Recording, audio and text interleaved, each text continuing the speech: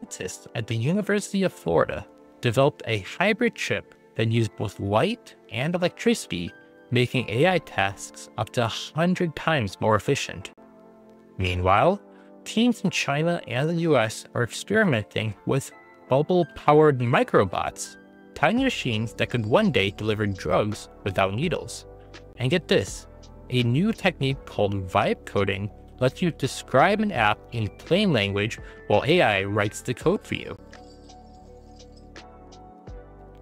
On the sustainability front, nearly all European automakers are now on track to meet strict emissions targets, thanks to the rapid adoption of EVs.